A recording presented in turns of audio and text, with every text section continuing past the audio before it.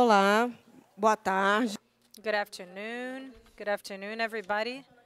My name is Tatiana Telefona. I work at the State Health Secretariat. It's a strange name. It's strange that I'm here because this event is for cities.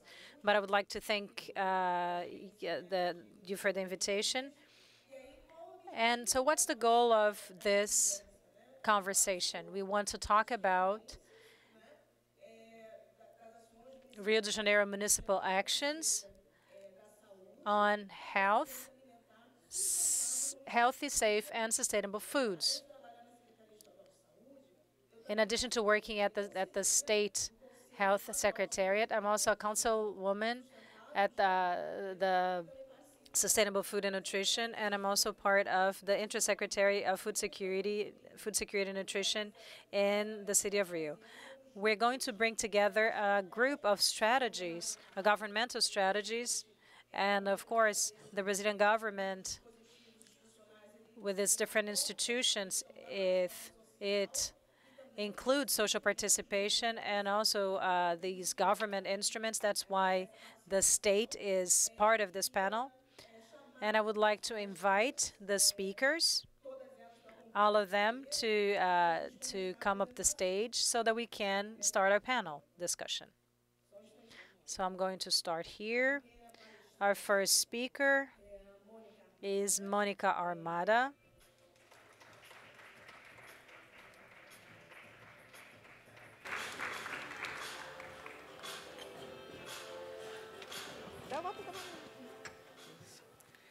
A segunda palestrante. Our second speaker is Gisele de Salvignon.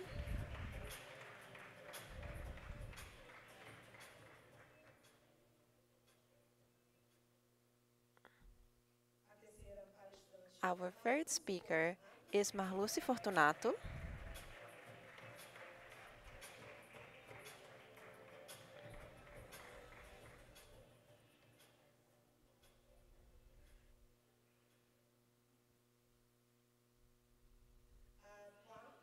Our fourth speaker is Aline Borges.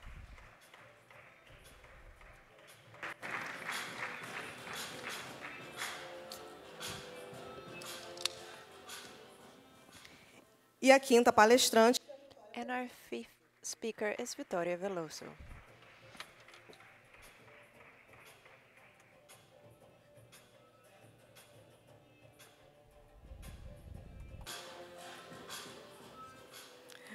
Antes de passar para Before I give Monica the floor, I would also say in the introduction that health, education, and food are part of our federal constitution. Food, so education and health since the 80s, and food came after a long dispute, and then it was included in 2010.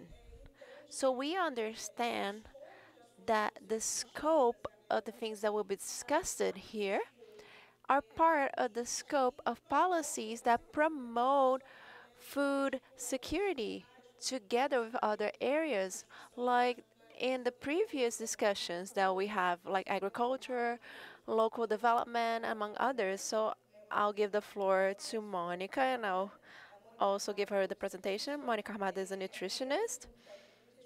She is a resident in maternal and child nutrition and specialist in clinical nutrition. She is the coordinator of the Herculano Pinheiro Hospital, and she will talk about her experience in the Human Milk Bank. Good afternoon. Can everyone hear me? Good afternoon. I want to congratulate the organization of this event and also thank my dear nutritionist colleagues, Andrea Ricardo, Aline, for allowing this invitation. So, I work in a public maternity hospital.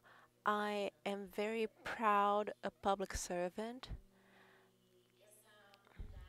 and this unit is in the north zone of Rio, and it's a very poor area, a very needy area. It's a very big area.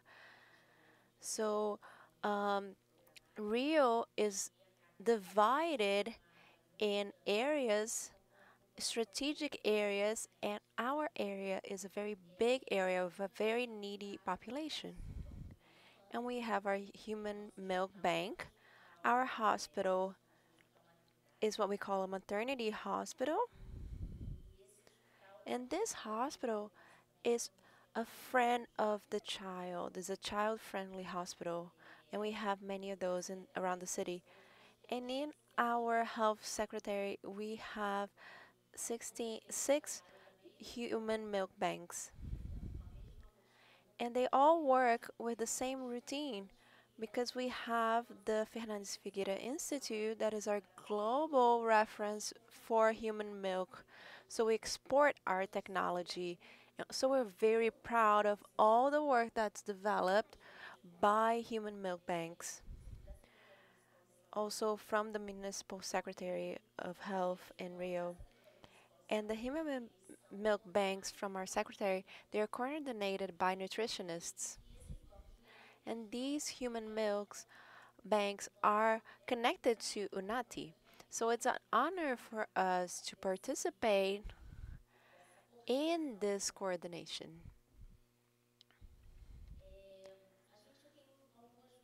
We have different approaches and levels of donation. So we have mothers that donate to their own children.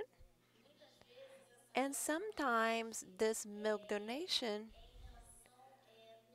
is in regard not just of the care, it's also the food. Human milk is the first functional food that we have, the first food and the first functional food that we receive. So we are leaving aside when we talk about eating real food, we have human milk that is the beginning of it all. So these mothers, sometimes of premature children, they cannot yet feed themselves or even get food, but they can receive the breast milk by immunotherapy with colostrum therapy. So we have babies in a zero diet, they're already receiving colostrum through an oral way. So then they start with this milk as their first food. So we're showing a mother who is donating blood to her own children. She can also collect from the bank, but we also have this protocol that a mother can collect and donate to their own children. We have protocols for that. And as you can see, the second picture, she is doing the donation. And we are using materials that can be reused. Glasses with plastic, um, taps, then we can sterilize and clean so we can always reuse this glass. And also the cups. Sometimes babies cannot breastfeed, so they will drink the milk from this little cup that is clean, sterilized, and so we're already doing sustainable um, ways of using this milk. And so you can see the approach and the flow chart. A lot of healthy women, they can donate human milk. We talk about milk and wet nurses, and when we talk about sexual transmitted disease or transmitted diseases, So we have now the human milk banks to process the milk that comes through healthy women so they can donate milk, and we do all the processing and analyzing of this milk so we can deliver to this baby who's in the first care unit this milk already present. In the case that their own mother cannot donate their own milk or doesn't have enough milk. And then we have these healthy donators who are maybe not any they are not in the maternity leave anymore, so they're in their own rooms, so they will be connected by our basic health units. So we integrate with the basic health units so they can do this connection with the mothers and the donators with the milk for the banks. So that's the flow chart that we are showing, and we capacitate the workers from the basic health units because everything needs to be done in a safe way because we have this baby who will receive the milk. So in the top picture, we show Zilda, and we have a very uh, a lot of professions involved. We have doctors, nurses, technicians, so different levels involved. Even people who are working with the security of the building, they are all working because we're not just distributors of human milk, because all the workers they support the breastfeeding. Because if a mother can donate, they need to be able to breastfeed so that surplus goes to another baby. So we also work with capacitating all of the workers. And in the second picture, we show us collecting the milk and receiving donations. We have this route for receiving milk, each bank with their own routine, but we all try to integrate with the different units so that we can receive milk because there are women who are throwing milk out. And there are so many children who need this surplus milk. And in the third picture, we have a small baby who might maybe receive a surplus. He breastfeeds with his mother's milk and also a surplus, or maybe that's its own quantity, and now he's receiving that milk, the pasteurized milk. So we have many events because we want to educate the community and the population. So we have the month of breastfeeding that we celebrate on the 19th of May. And we also have breastfeeding celebration in the second semester. So we call it the Golden August. And next month we'll celebrate premature babies. So let's work all year because babies are being born and more they are being born premature. So we need to care for these little Brazilians. So we need have the events from the basic units, the basic health units. So we go and we participate together with the community and together with health professionals. And also this year, we had the event Amamenta Rio, which was in Madureira Park in the North Zone. We had the first meeting of milk banks in the Getúlio Vargas Memorial. It was a very important occasion for us. So we had the presence of all of our 6 banks. We also had a celebration in the City Hall in Rio. We were celebrated there. And I couldn't not show representing all of our donors, all these women. Let's see, in the sixth picture, let me count here. Yes, picture number 6. They are what we call our donors, and we call them our workers. And they are our professionals. They help us, and they are on the front lines. We train them, but we also need to supervise and do all the other activities. So these are the women in the front lines. They are pasteurizing the milk, they are distributing milk. So we celebrate these workers. And some of them are with me for over 20 years, so it's an honor to have them in our unit. So I'm already done. I'm almost done.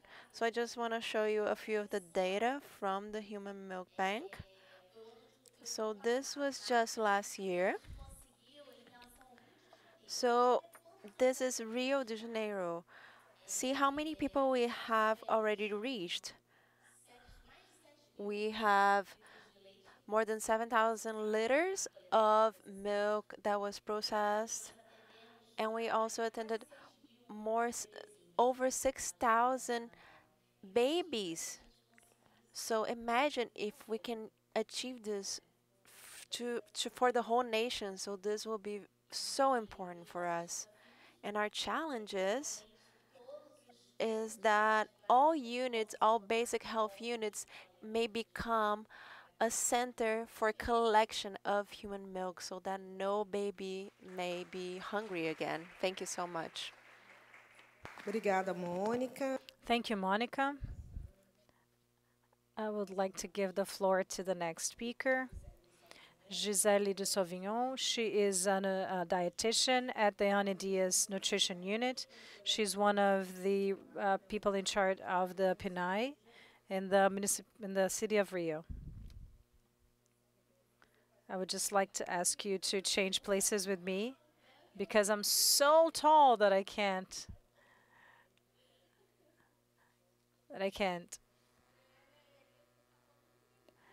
I can't see the slides.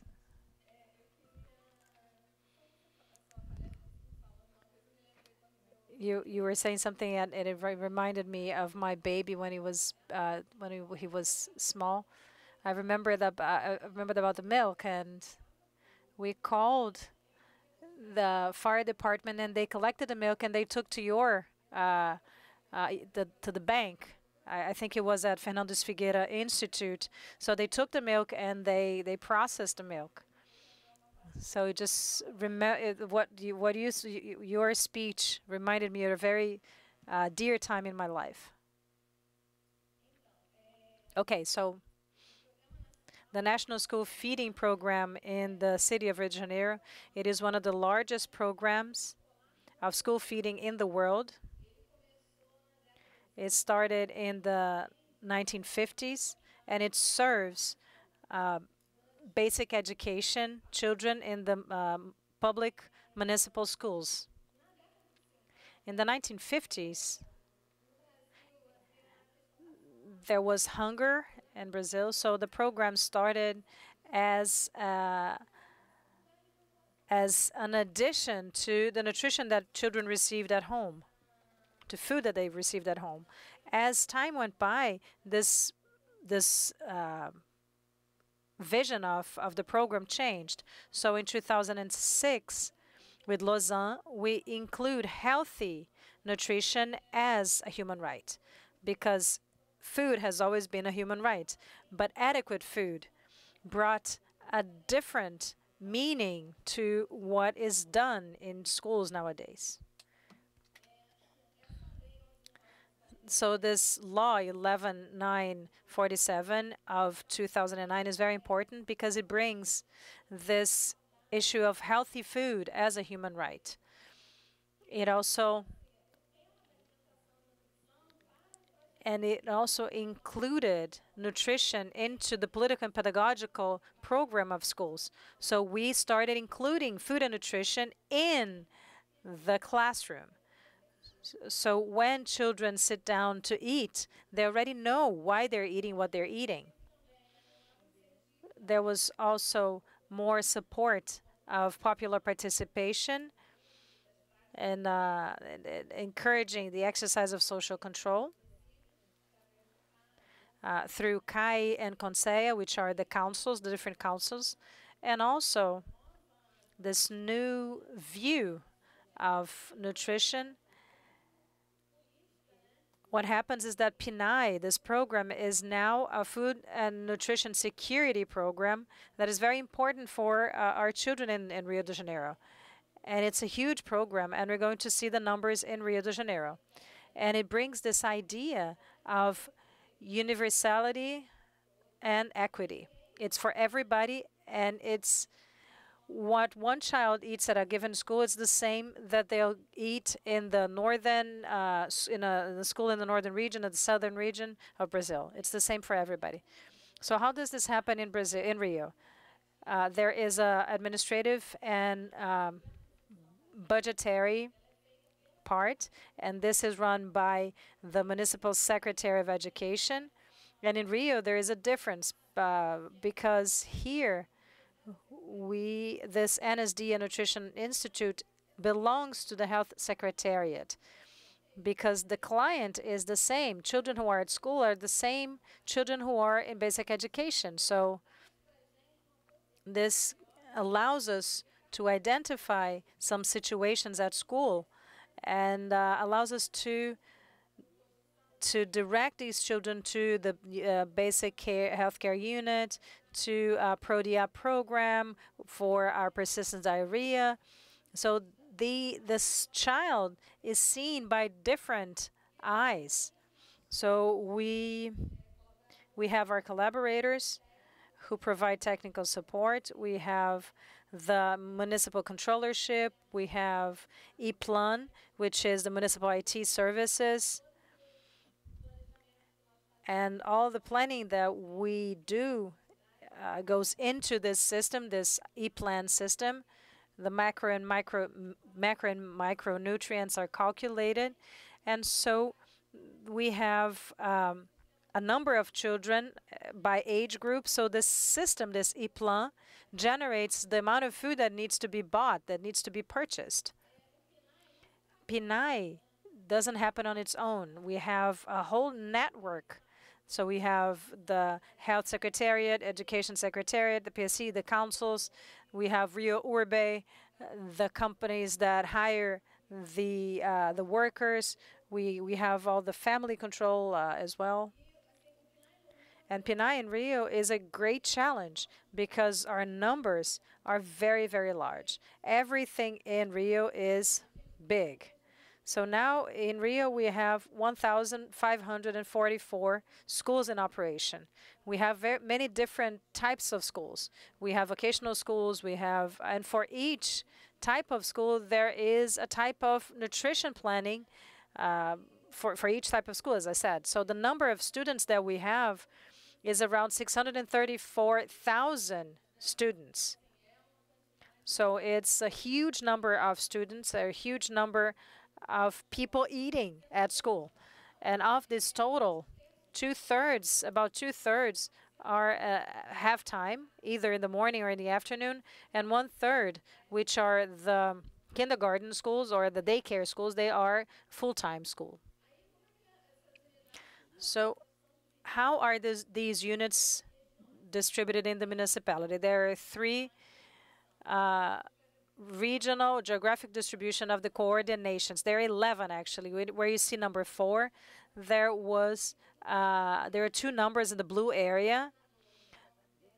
Actually, there would be the 11th coordination.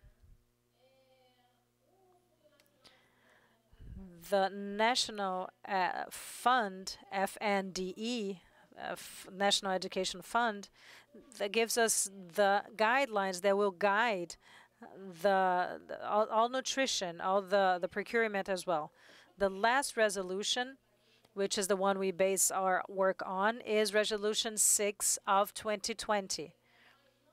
But we don't use only this resolution as the foundation for our planning. We use other guidelines, other nutritional and health guidelines, such as the nutrition guide. It was published in 2014 and was reviewed in 2016, and it got international awards. And this guide focuses on the issues of the Brazilian population. And the orange one is also a version of the guide for children under 2 years old, Brazilian children. So we have other references as well. But the main reference is the FNDE reference, which is the resolution number 6. And in this resolution states that this planning is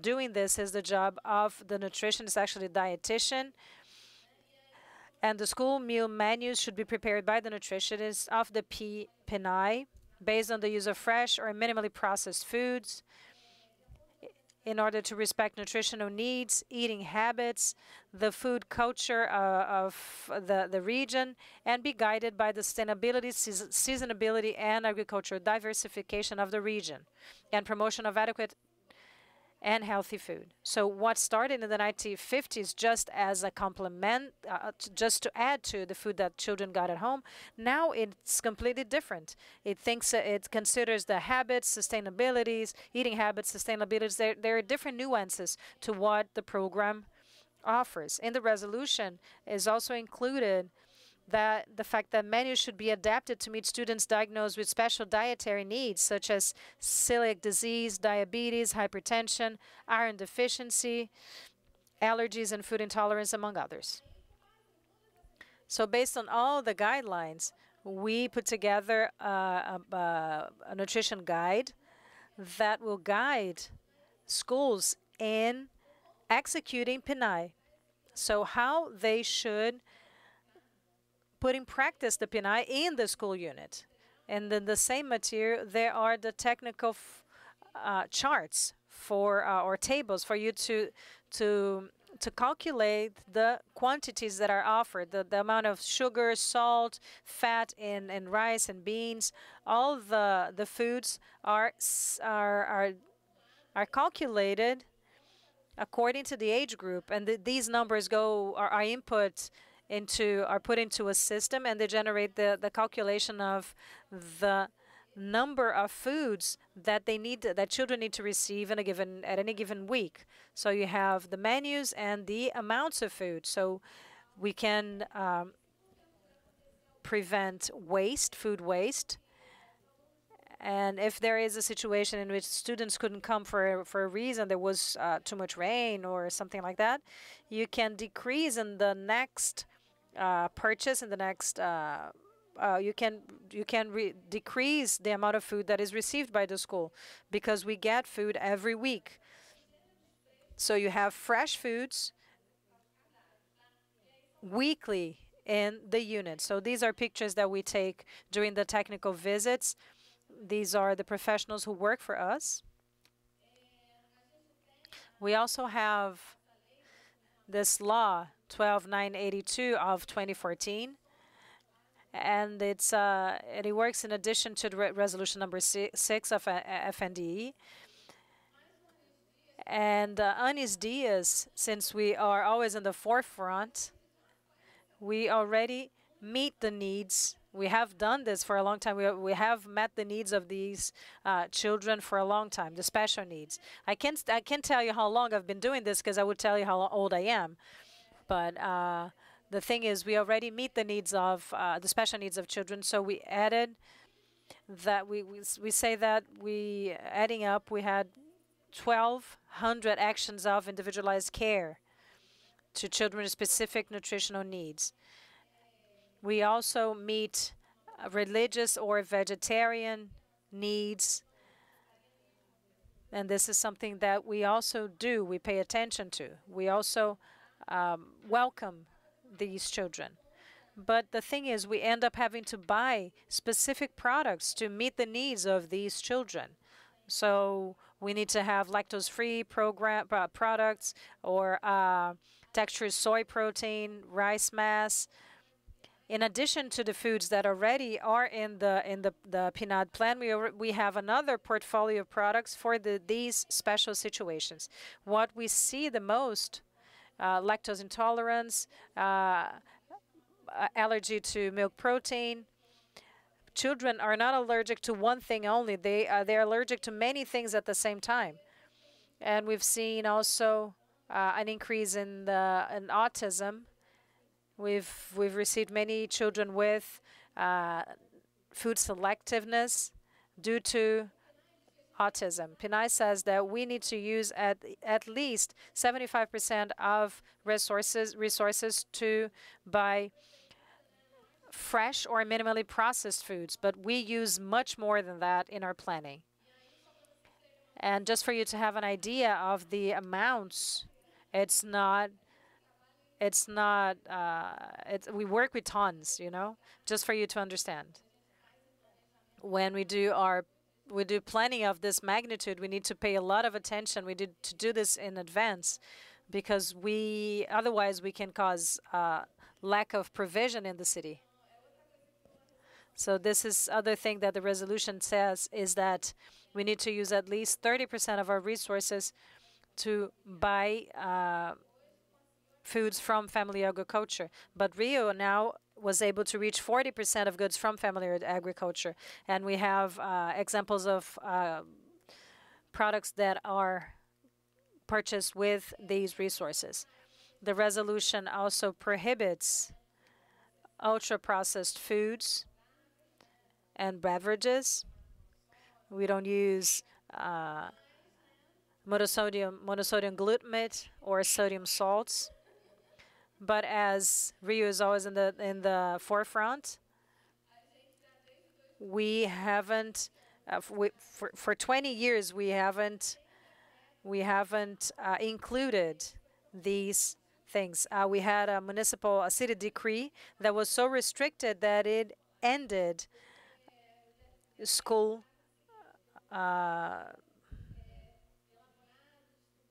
luncheons, school fast food, because schools food at school cannot be ultra processed or anything like that. And it also prohibits advertising of foods in the school environment. So this also protects children from exposure to advertising, to this media that invades that is everywhere. So we protect the school environment. So PNAE is not only about feeding.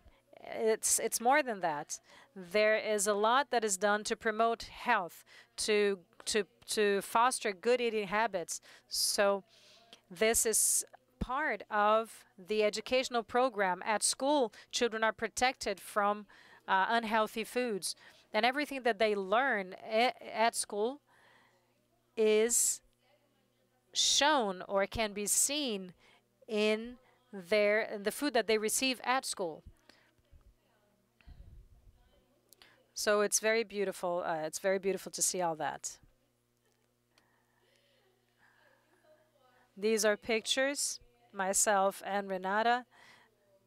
We are doing nutritional education activities with students' parents, with children in the picture in the middle, and with the people who prepare the foods.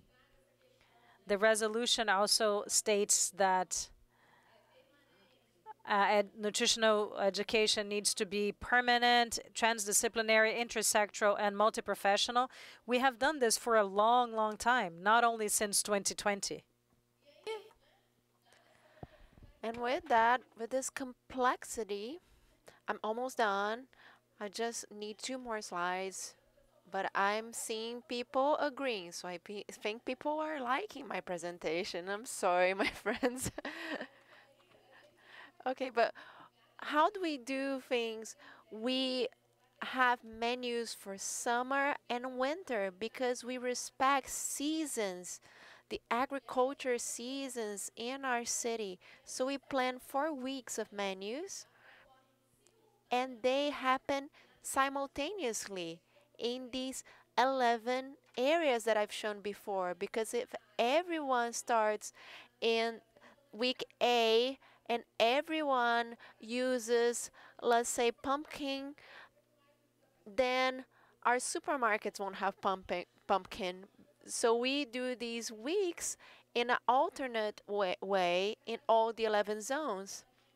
And menus have breakfast, a milky meal, lunch. So we have many different levels. So we have also snacks, one, two, three different levels. So we have dinner when children are on an all-day school according to the profile of the school. So the preparation of these menus, they are basically composed of vegetable, orange, fresh, and minimally processed. We offer fruits daily. We don't offer sweets for children lower than 3 years old. Even though the guide for Brazilian children lower than 2 years and FND says 3, we go beyond that. We don't give sugar or ultra processed or honey foods for children under 3 years and 11 months. We also control fat, proteins, and other elements through our charts. But also we have today 32 types of vegetables, 16 types of fruits, and 4 types of beans and lentils. In our composition of meals, we have lunch and dinner, breakfast and snacks. We don't use processed meat. And one presentation said that they use processed food, but we don't. And we have provided just 162 million, over 162 million foods. So thank you so much. I know I talk too much. Thank you so much, Gisele. I'm here with a very bad role that I'm controlling time. I was a student in the municipal network of schools, and I'm happy to testify that this has been done for a long time. And I'm now gonna give the floor to the next speaker, who will be done by Marluce Fornato. She's a nutritionist and also a lawyer. She's also a counselor in the Rio de Janeiro City Hall. She's also the manager of the nutrition unit Anidias and the head of the nutrition services in Rio. Okay, everyone, I want to thank the presence of you all in this time frame to hear from us with our presentation, with our table, and mainly just talking about public purchases. UNADI, our NDS nutrition unit, we are in the South Zone, and today this is how it look like. This is a sector that is responsible for the technical coordination of food and nutrition in the city of Rio. So we are particular in this way. We work with all of the city's hall secretaries.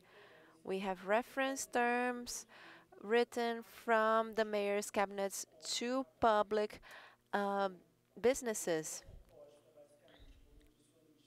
So we are mainly composed by nutritionists and professors, and we are inside of the organization of Invisa Rio, the Municipal Institute of Sanitary Surveillance. Before going into the topic, I want to say that I am a manager of the Andes Institute since last June, and this table right here is making me so proud as a manager because it personifies all the work that we've been doing in this last year. It personifies the welcoming of this team inside Evisa, and it also personifies the effort of all of us as professionals. This is a daily work, is a very hard work. It consumes us. Our work doesn't end in the moment that we leave our work. It remains because those who eat, they hurry because there is no right day or time to eat. So our job is involved in maintaining and promoting food security of all people who are inside one of the units in our city hall. So I want to begin talking about public purchases. So talking about the world pacts and local pacts, public sustainable public purchases is one of the goals of the 2030 agenda. And inside the SDG 12, it says that is a promotion of sustainable production and sustainable consumption. And that means that we need to resignify this production, this food production. So we need to resignify, not only resignify, we need to promote this sustainable purchase. We need to modify how this will be done inside society. Because sustainable purchases and sustainability, it doesn't just stays in one place. It goes throughout the food cycle from production to the waste. So when until the food becomes waste, so sustainable purchase needs to take this into account through this goal. And also when we talk about the local pact in the sustainable development plans. So sustainable public purchase is one of our strategies inside governance. And being one strategy inside governance until 2030. So please, can you?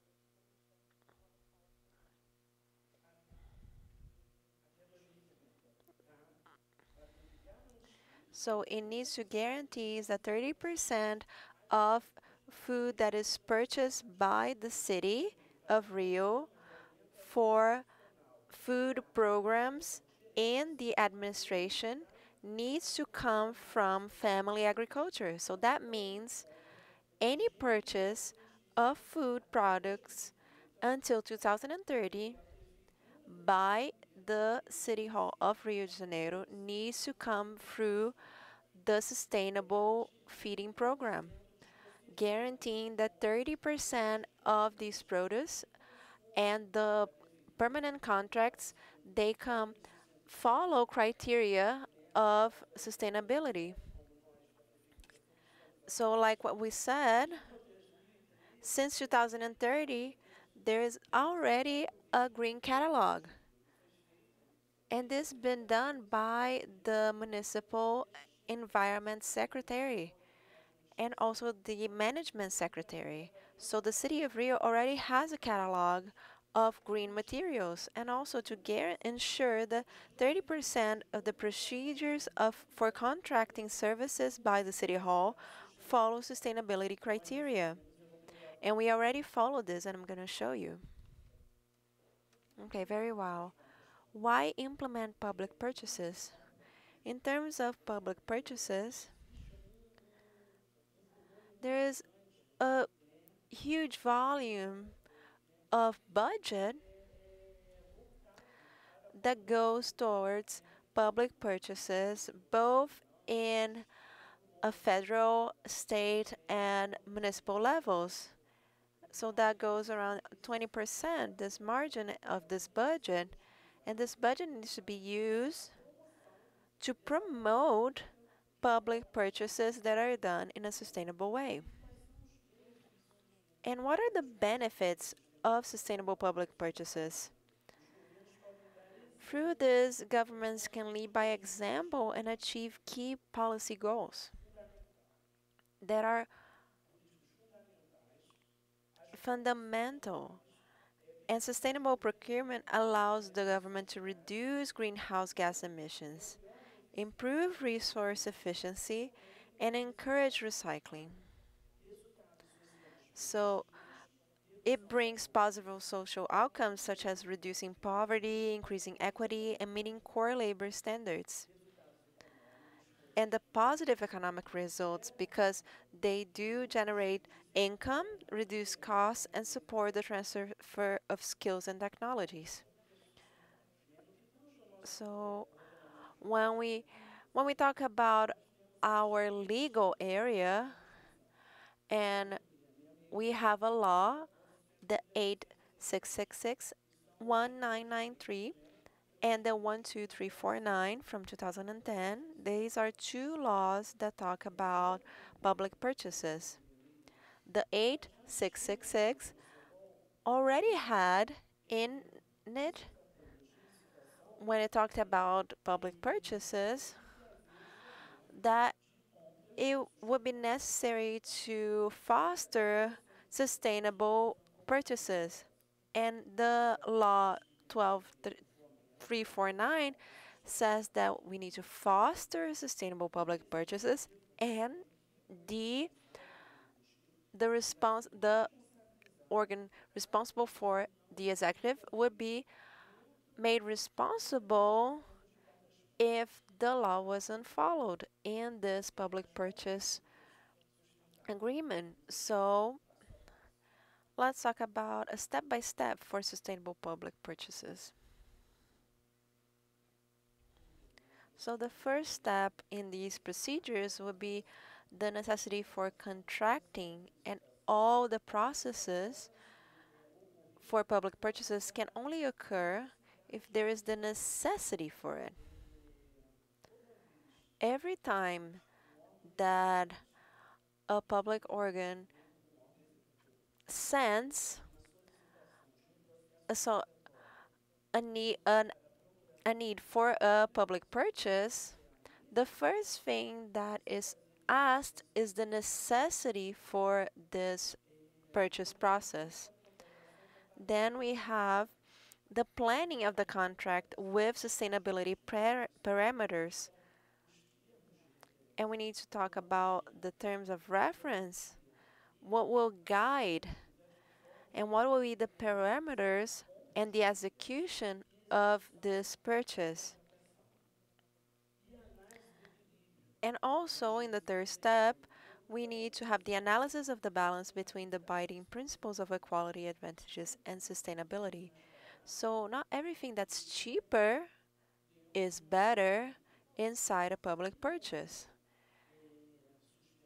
If it's not sustainable, then this won't bring quality for everything that's being purchased by the government agency.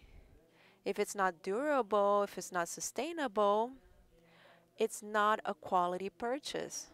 So the economic value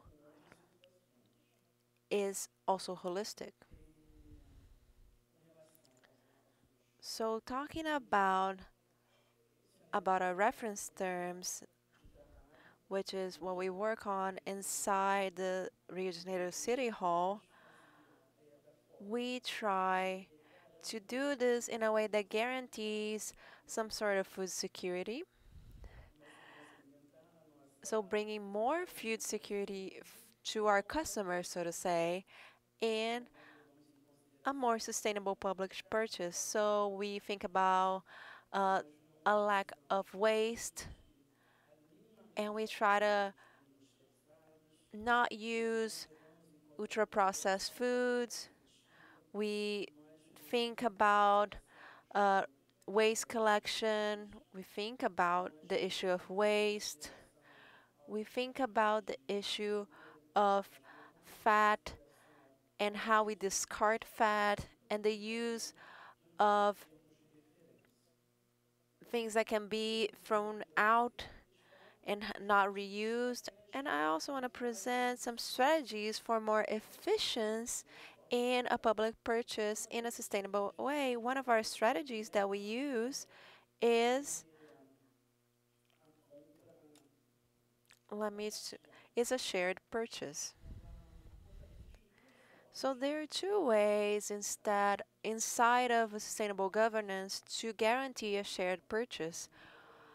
One way is to have measures that are centralized. One way is shared purchase, and another way is the centralized purchase.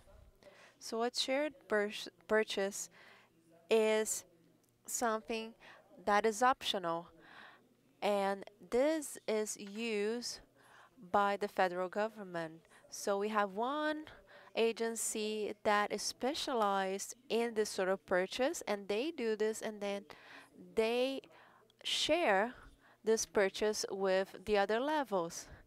And the city hall, we do the centralized purchase. And then this way, we have efficiency in a sustainable public purchase. So in the reference term, it needs to guide itself through sustainability, both in the legal term, because it guarantees efficiency in what will be executed, and also a purchase that is shared or centralized. It allows for big quantities to be purchased. So we can qualify that food produce, that food service in a sustainable way, making that service and that food produce have a lower economic value because of the quantity that we will purchase. It also allows for a pattern and also to have a better use of the money. And we can also have more efficiency in sustainable governance.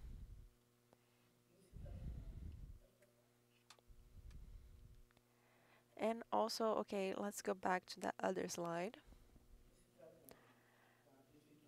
When we talk about Rio de Janeiro City Hall, our last bidding process for food was made in a centralized way. That's one of the strategies of sustainability governance. That that bidding process was done for 40 areas. And also comparing this process and the value of was in the bidding process and what was already being spent, this budget was smaller. And for the period of 24 months, that's how much the bidding process lasts for, it will be lower than what was previously spent. So we have efficiency, and the efficiency that's expected inside a governance that's being managed, so that we have efficiency and sustainability inside the governance. And we need to have a healthy relationship between governance and management. We need to have governance to show strategies for management, and management needs to plan, execute, and control, and later on give back to governance also some sort of accountability. And they seek a fair price, some economy in the management processes. And I just wanted to show some pictures of this is the meals that we serve inside our health units. And more precisely in the Miguel Couto Hospital. I asked my colleague to send me these pictures because these meals are done with a lot of care and dedication. They are made with a lot of commitment by the professionals who are inside our city hall because it's us, the nutritionists, who are part of this whole management network. Thank you so much. Obrigada, Thank you, Marluce, for sharing your experience. Yet another experience of the city of Rio. We were talking about this theme in other panels, so I'd like to give the floor to Aline Borges. It's the second. Aline is the president of S Visa Rio, and would you like me to pass the slides, or do you want to do it yourself? Good afternoon. I'm going to tell you about our experience when it comes to the implementation of the special municipal service. Why are we talking about municipal inspection service?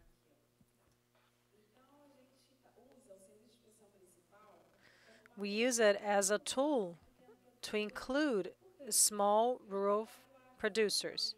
I've worked in municipal surveillance for many years, and for a long time I was a inspector, and I inspected, and I found many problems when it came to animal products that circulate in the city of Rio. And many of these products were produced in the city of Rio, and they could not be commercialized, and that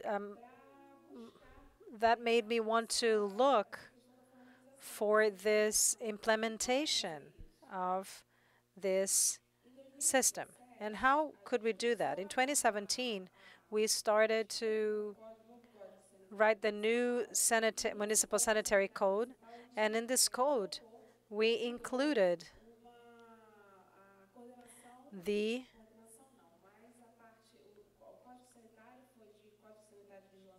we had this sanitary surveillance, agriculture inspection. So within the Municipal Health Secretariat and thinking about the single health, we took all of the productive chain from productive to retail, and this allowed us to implement the Farming Inspection Center.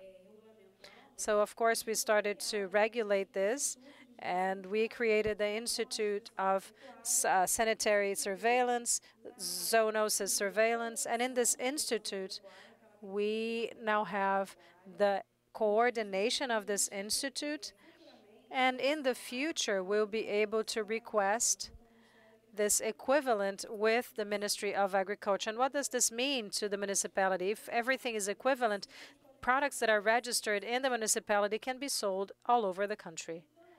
So what is this municipal inspection service? It is a breakthrough program which enables more thorough control and inspection of products of animal origin. It was launched in August 2019 to benefit local and family agriculture, especially family agriculture, through simplified regularization of small businesses. This service enables selling locally produced goods in a controlled environment following sanitary norms. And who uses this? Who can benefit from this? Every business, all producers, all businesses that get, produce, modify, package, or stock products or subproducts of animal origin. How was the implementation done? There was the supplementary law, as was mentioned before, and what we started to see that we needed was we started to go after these small farmers or small producers because we needed to find where they were. There is no registry. There's no rural registry. We don't have this at the city government. We don't have all all of them registered. And this master plan, the Rio Municipal Master Plan, does not recognize rural areas. Therefore, small farmers or small producers cannot register. They cannot register to be part of public purchases. They cannot enroll in PNAE, PAA programs. So we really need to review this master plan so that we can implement and allow small entrepreneurs to be part of public purchases.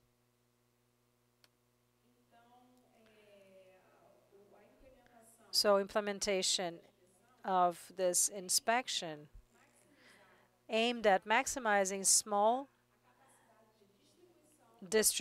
entrepreneurs' distribution, because if products are formalized, they of course can be sold in a larger scale, and this will allow for growth.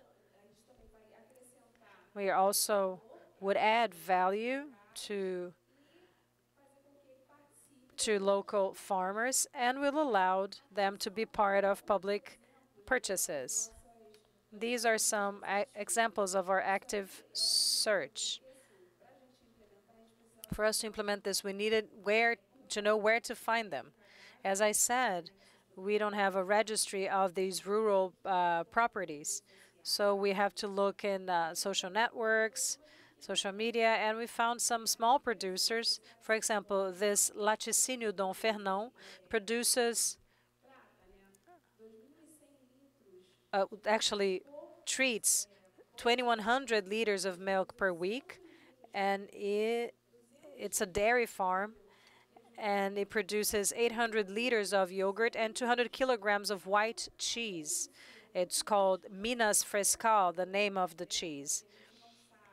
And it is not legalized. It's not, you don't know where this milk came from. You don't know if the milk has been properly pasteurized. So it's a risk to consume these products. So the goal of this project is to formalize the small producer and allow them to distribute, to sell their products locally and regionally in a legal way. We also found the Rio da Prata bee farm or apiary. It produces 3 tons of honey per year, and it's not registered either. So we are working with them to change their structure, improve their flow, and formalize this apiary so that they can be part of public purchases. Another example is this Santa Cândida farm. People say that the municipality of Rio is an urban municipality, but we still have a lot of rural production.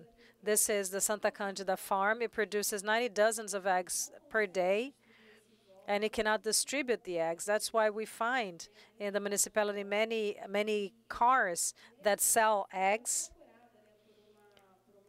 And that was a cooperative reached me, and they told me that they wanted to organize a cooperative so that they can be formalized. And we are doing this. We are working with the Santa Cândida farm along with Embrapa in this project called Ovo Limpo, Clean Egg. And once they are legalized, all all their eggs are going to be purchased by Zona Sul supermarket because they are organic producers, and this is what the Zona Sul supermarket wants. And there is another formal agro-industry that was registered in the municipality of Rio called Zuka, and they are meat producers, and it's been registered in June, and immediately after they were part of the Rio Gastronomia event, a gastronomy event, and all of their production is already sold. They are distributing their production very fast and broadly. They have expanded their reach, and what Zuka told us is that they now need to expand their infrastructure because they cannot handle all the demand. So this is a project that will be through which we'll be able to foster local economy and include the small producers and promote equality, sustainability to all. That's what I wanted to tell you. Thank you very much. Obrigada, Aline, pela...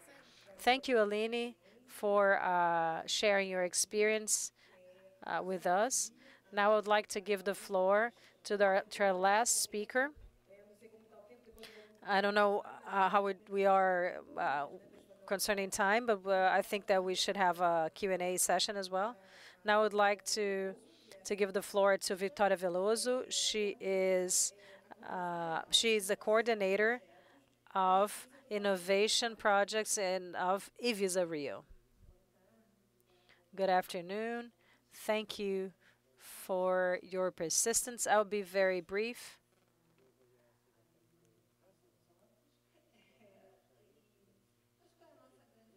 What is our agenda? Our agenda is a capacity building agenda. How can we promote within the set of challenges imposed by these developments an agenda of capacity building in health surveillance that would promote healthy, safe, and sustainable food? So we want health education, safe food, and protection of citizens' health.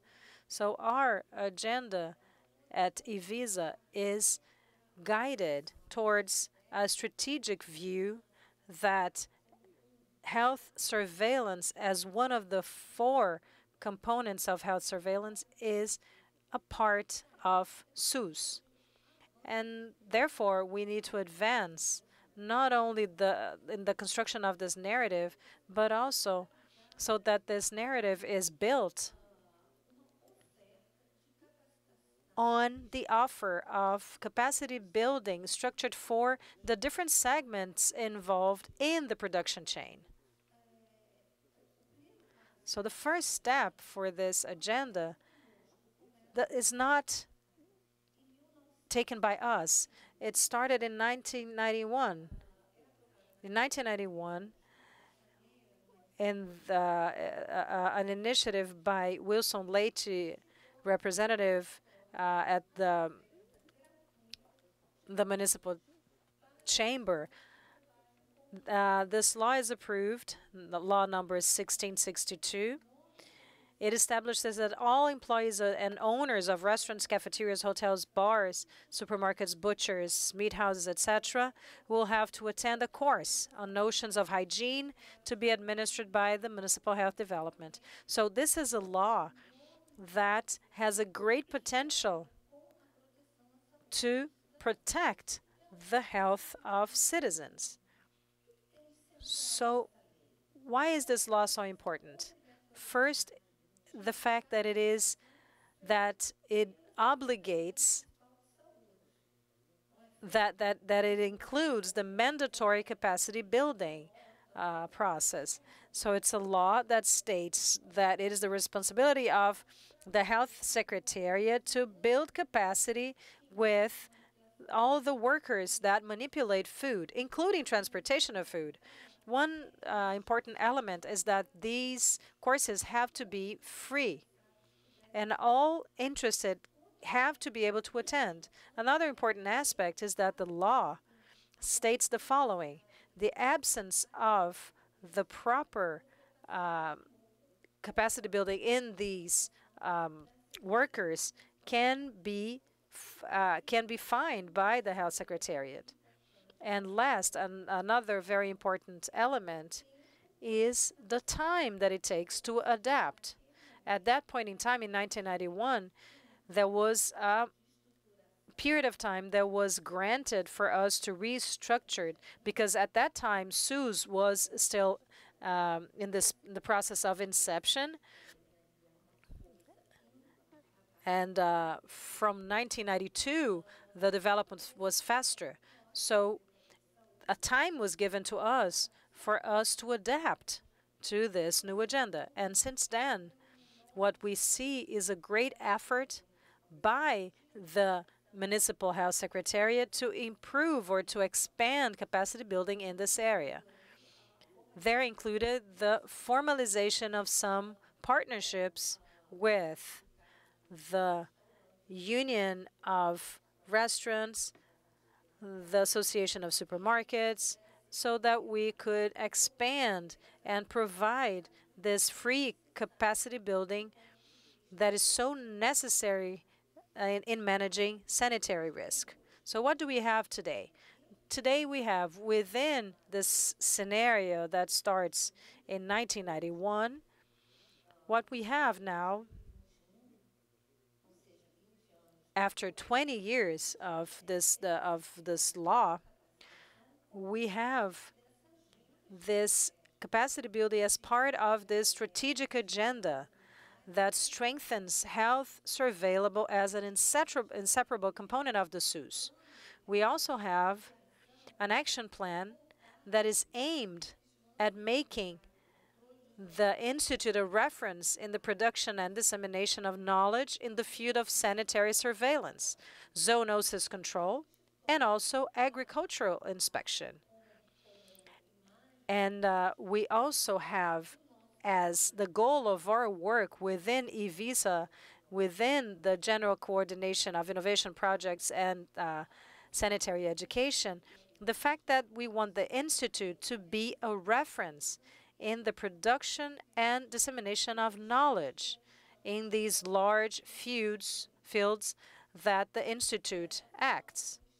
Therefore, the Institute fulfills its mission of identifying, mitigating, managing, and managing sanitary risk and protecting the health of citizens. So what did we do? We promoted a huge restructuring effort. So what did we do then? We standardized training plans, capacity building plans.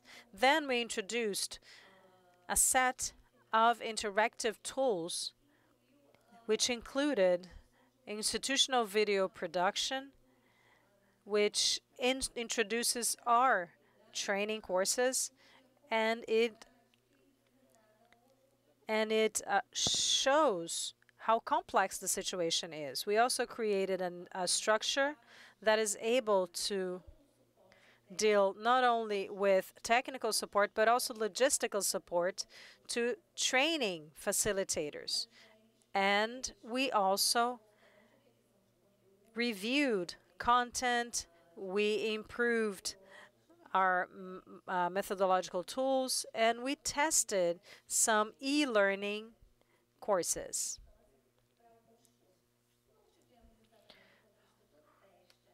We did not have the response that we expected or the results that we expected, but we have 3 pillars in the work that we develop. The pillars are integration, empathy, and prototyping. So all this agenda of restructuring training was conducted aiming at integrating the Institute, expanding this capacity building capacity with other sectors of the city government itself. We have the IVISA collaborative agenda that allows us to work along with the João Goulart Foundation, the Getúlio Vargas Foundation, the UPP, and other partners in this process. another important agenda, another important pillar is empathy. All of this was done through active listening with these internal groups, the internal coordinations of the institute and other sectors of the Municipal Health Secretariat and the government. So we understood that we needed to test some initiatives, and even if results were not exactly what we would wish for, we learned from the tests. And I don't know if our video will play, but how can we put this into practice, this whole agenda? Integration, empathy, prototyping, these are maybe abstract themes sometimes, but how can we put all of this into practice to work outside of the box? So in terms of capacity building, we created a innovation challenge. So we're not going to show the video, but I just wanted to show you what did we had in this video. This video was a strategy of putting our facilitators in the place of our students. And they were invited to cook their own recipe. So this is a video of people who are taking the course of food manipulation, cooking a meal. And they are now knowing how challenging it is and how much it needs innovation.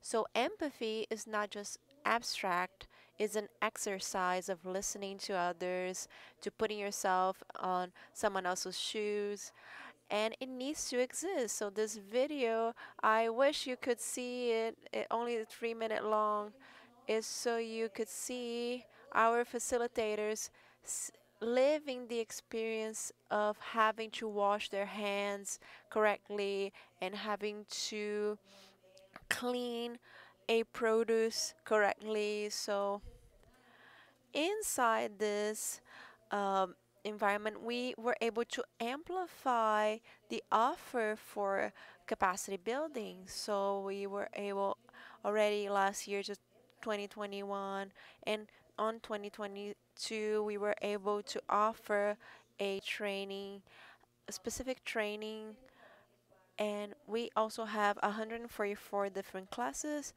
and we also had more than 11,000 people who were trained in the capacity building, and we also had 57 different types. And this year, I think we will even have the goal of reaching 95 different training types until the end of the year. So next slide, please.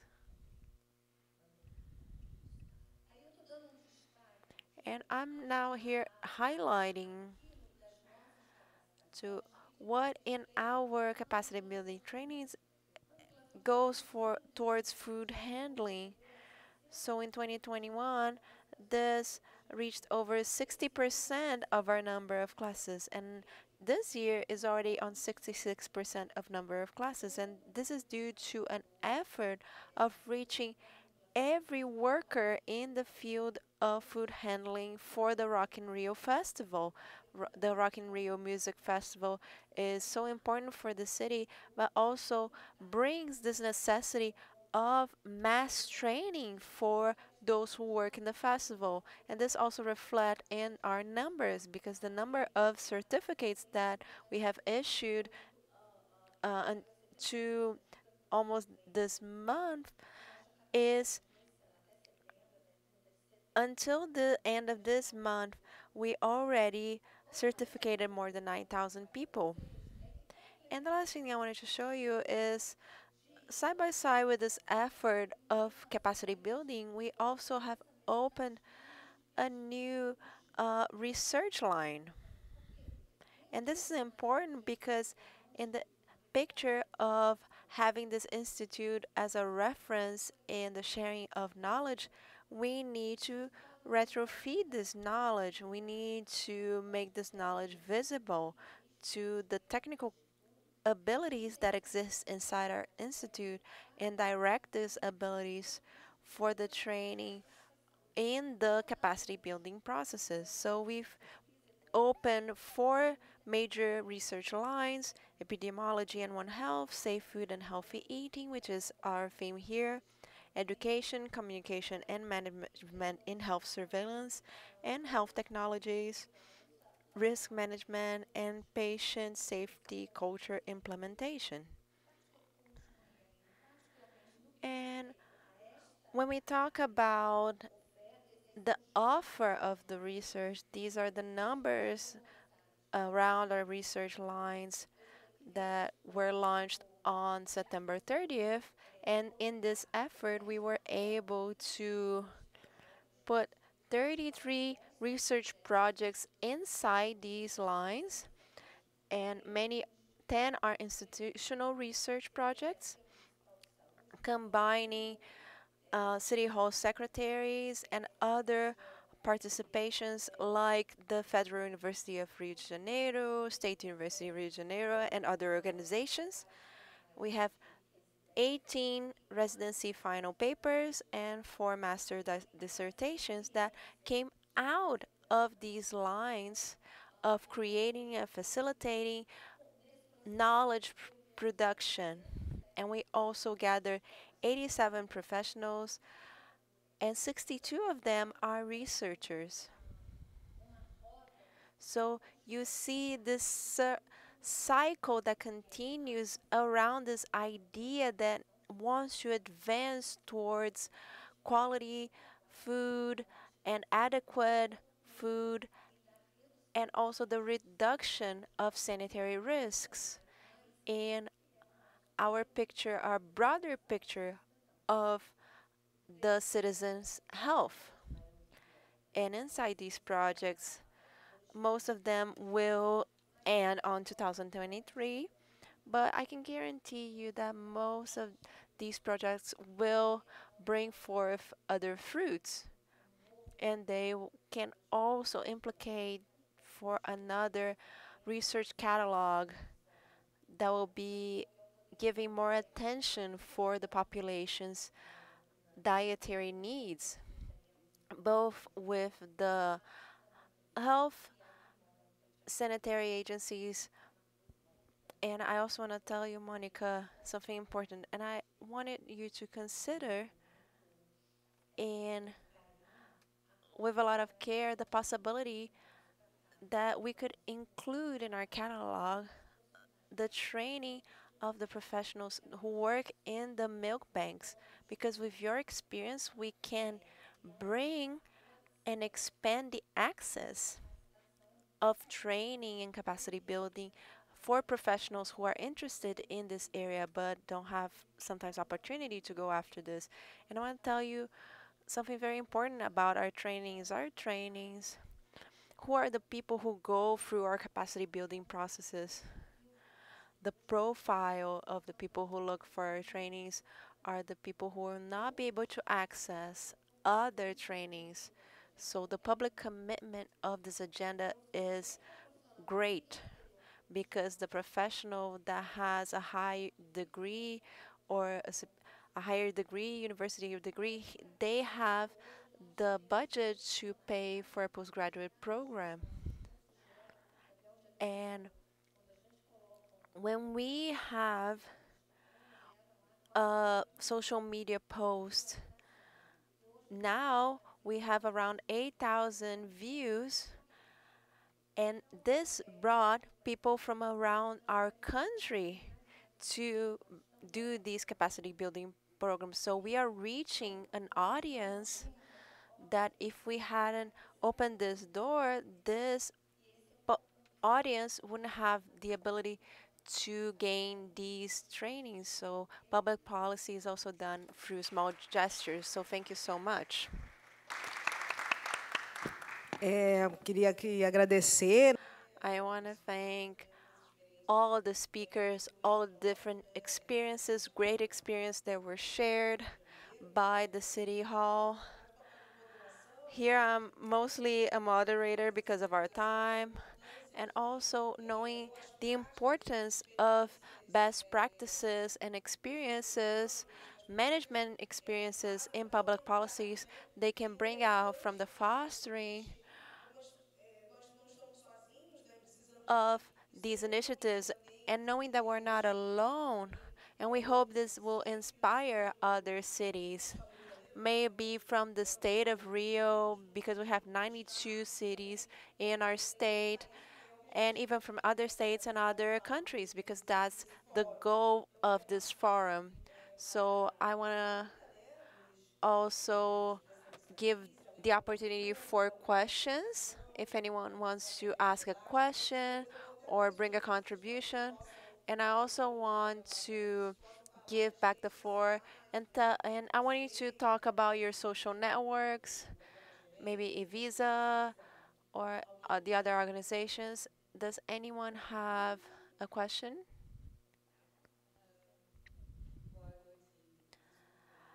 Um, Good evening. I don't speak Portuguese, but I will speak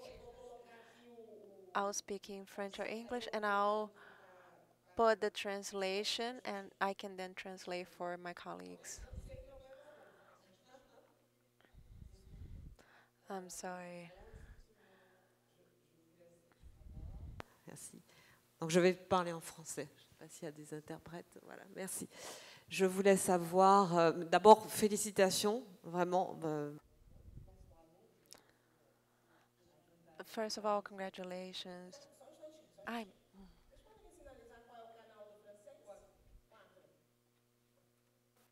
Non? Ah, um para português, ok. No, no, I will ask in French. Because French. Can you hear the translation? Okay, you can hear the translation. Okay, congratulations to all of you. First of all, you're all women, and that's amazing. And congratulations for everything that's been explained. I am responsible for these issues in Paris, and I was impressed to hear on the issues of sustainability and access to healthy food, durable food, sustainable food, and also talking about proximity. Were you able to measure your results? I could understand a bit. I was following what you were talking because I can understand a bit of Portuguese. But do you know in the schools if they are prepared inside the schools? And if you have the results of this policy, that is amazing.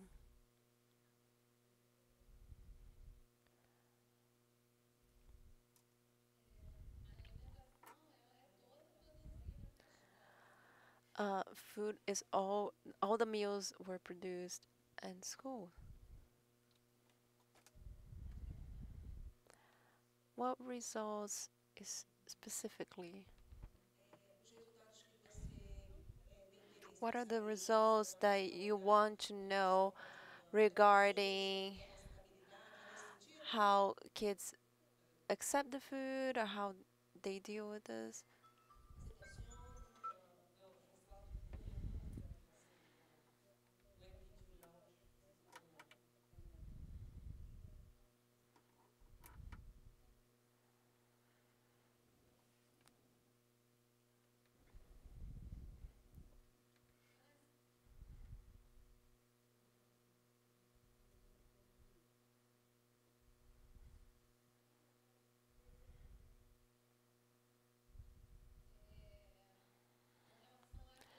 In relation to the program's success, 90% of children participate in our program.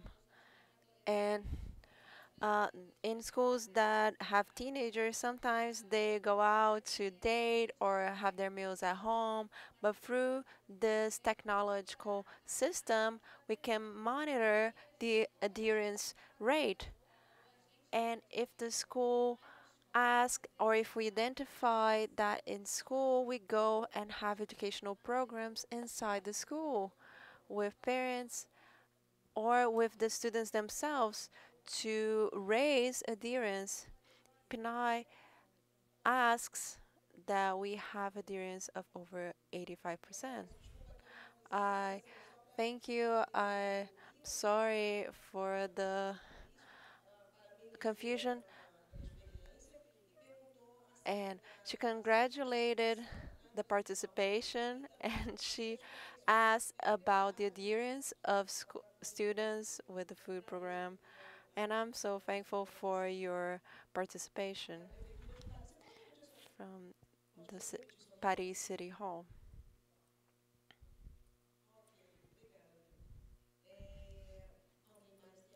Anyone else has a question?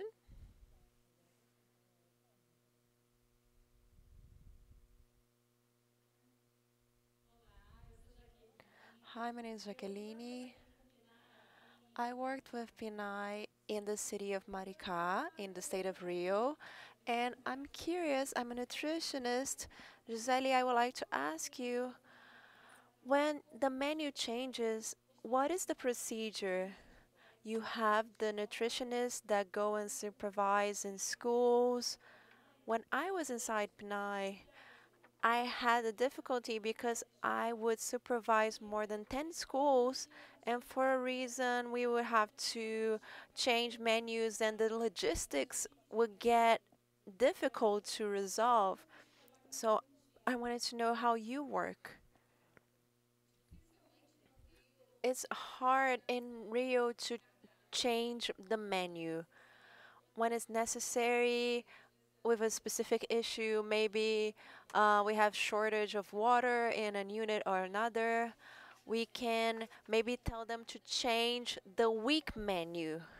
So maybe something happened on Tuesday and they will change to the Thursday menu. So that is very well articulated in schools then, so there are no problems. Another question that I have, so the child that wants to take food from their home, well, what we say is that we don't support the child to bring food from home. And while we have the case of the autistic children, sometimes the mother is worried because that child has a lot of food needs, and we ask the mother to talk with the school staff, and we also support the mother to go and see their kid having their meals in school so they can see what is happening. And yes, in Maricá, we also had a lot of more autistic kids. Yes, it's a global issue. Yes, we have one more person here in the front.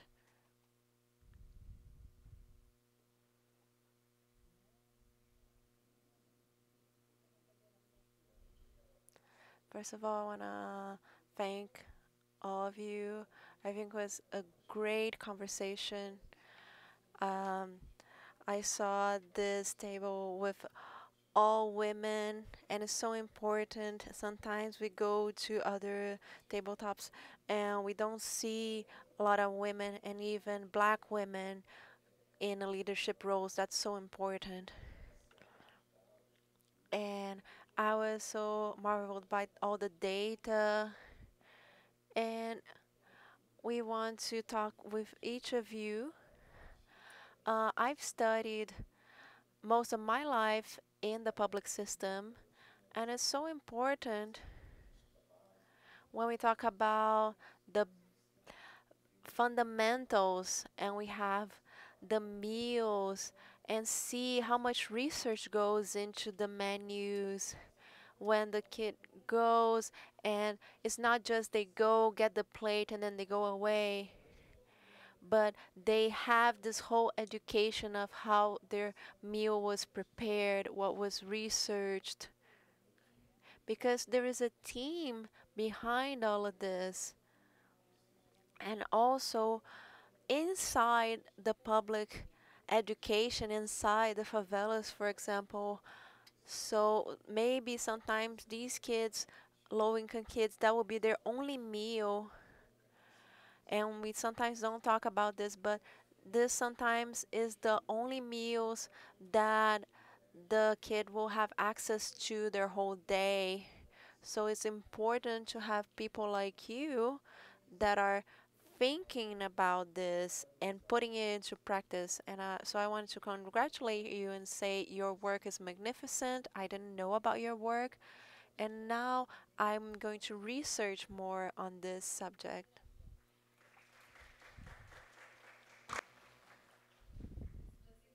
And if you want to learn more about our work, you're more than welcome to come to Anis Dias, to our center.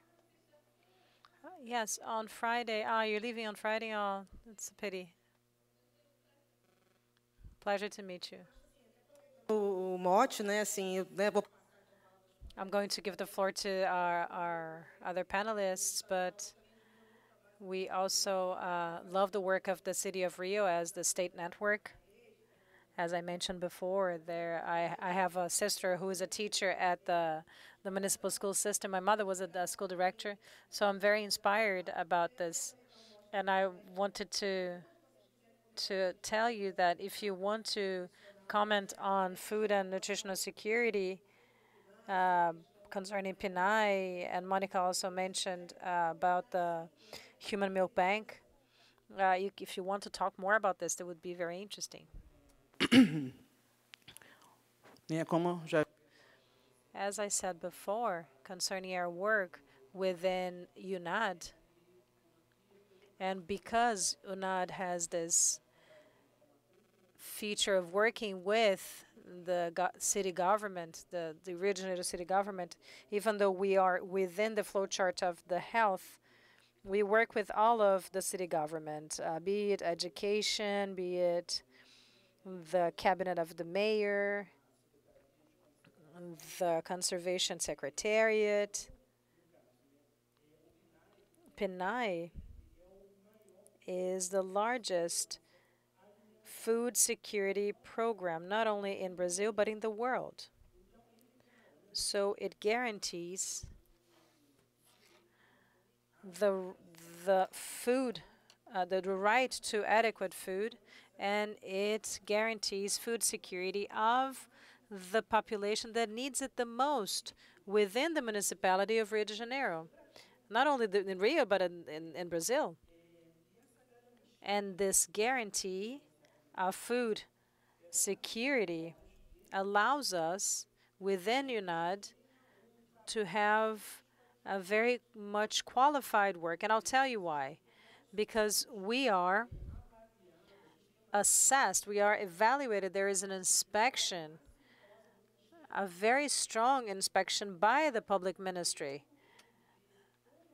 And how, when they look at all their our planning on our menus, they don't look only at the macronutrients. They also look into the micronutrients.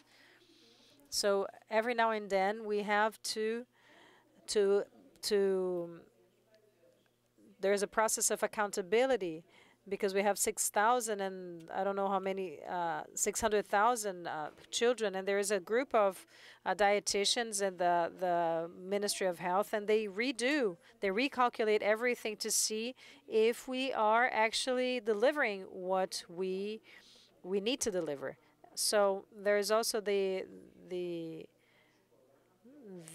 CAI, which is the Food Nutrition Council, which is the leader of this within the school units, and they talk to the CREA directors, they talk to the coordinators, with the school principals. They ask questions about how the service is being provided, how this food is being provided to schools. And nowadays, we can say that we guarantee food security of a large part of the population in the city of Rio de Janeiro, because a child, once they are guaranteed their first food security at school, this generates savings at home, because if they didn't have the food at school, they wouldn't have food at school. So this guarantees savings in the family, in families. So this is a guarantee. This guarantees that the family will be able to direct their income to another need. So nowadays, just repeating again, we guarantee the food security of a large part of the families in the city of Rio with PNAE.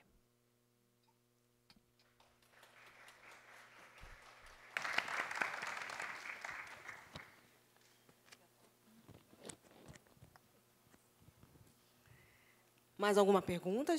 Any other questions, comments?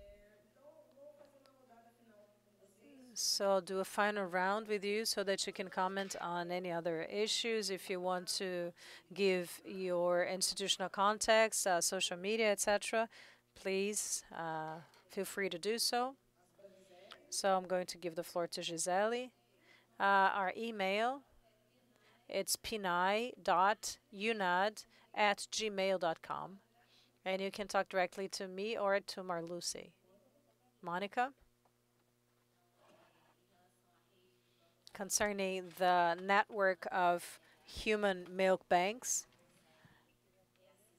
you can access all the human milk banks and all the protocols and all the technical notes. And all the maternity hospitals in Rio de Janeiro also have their Instagram accounts or profiles. So if you just add maternity hospital, hospital, maternidade, you can find all the hospitals. When it comes to Herculano Pinheiro Maternity Hospital is at Herculano Pinheiro. Thank you. Quero agradecer, né, a presença. I want to thank everyone until this time so that we can have this conversation. And I also want to thank the organization of this forum. This debate, it was so great to have this conversation inside this important forum with Evisa. I believe to have, in a way, a table from Evisa, because we're all part of the Evisa structure with our president. So we are being honored and valued, and is the value of our work. So I just want to thank everyone. Thank you.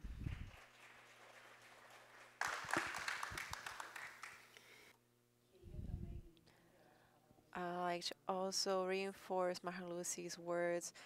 Thank everyone for staying until now, and I'm very proud to be here with this team that we have and all the programs that we develop in a lot of areas. If anyone doesn't know, we have our accounts on social networks with the sanitary institution, all our secretaries, all the coordinations, food, health. We also have the nutrition unit and Anidias. Please follow us on social network, our projects, all our productions. Everything that we do is on our social networks. Thank you so much for your attention.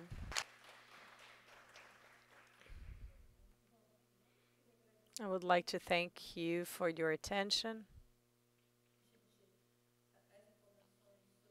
The information about capacity, all the trainings are available at our institute webpage, also Instagram. We have surveillance in course, vigilância in curso. You can see all the list of all the training courses, the research lines, the lines of research not yet because they were launched in September 30th, and we were impacted by the hacker attack because the panel was put together at CIURB, and CIURB went offline because of the hacker attack. Because we have information that CIURB will go back online next week, so maybe we'll be able to redo the panel And I hope that in 2 months you'll be able to see online all the projects. We can see with Gabriel, because we put together a folder that maybe you can put it on Instagram so that you can learn about the 6 projects in the area of food security and safe foods. Once again, I would like to, just to conclude, I would like to thank you for the invitation on behalf of the State Secretariat of Rio de Janeiro in the person of Aline Borges, who represents the whole team. We are very honored to be here at the Global Forum, and the Health Secretariat has its institutional but it was a pleasure to participate in this panel. But if you want to get in contact with us, my personal LinkedIn is Katiana Telefra, and we would like to conclude this panel by thanking all of you for being here to this late hour in the evening. Thank you very much. Tem uma foto, gente, que o pessoal... Gisele.